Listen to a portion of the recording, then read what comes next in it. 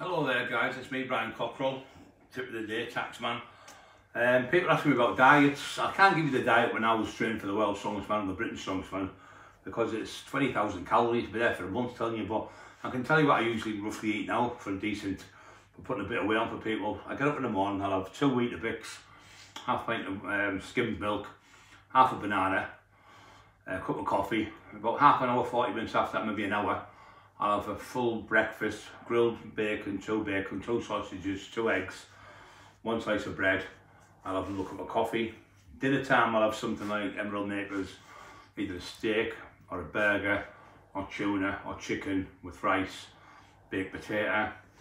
Tea time, I'll have maybe chicken, piece of chicken, 2 pieces of chicken, vegetables, and I'll have baked potato again, but I might have sweet one, which is the little red ones you see, sweet yams they're called.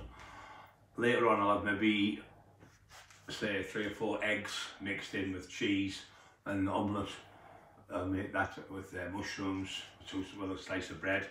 Late at night, if I'm hungry, about 9 or 10 o'clock, I'll have something like that. And later on, about 12 o'clock, if I go to bed, I'll have maybe some pilchards or some type of fish on one like slice of bread. So yeah, that's what I eat. But I also have a protein drink before I train because you need the energy in your body. So about an hour and a half before you train, take a protein drink. I have 50 grams of protein, 50 grams of carbs, which is porridge, Scotch porridge oats, but you can get out of Tesco's, £2.5, really cheap for a kilo. And I'd eat that, maybe half a banana for the glycogen, the sugar to get in your system.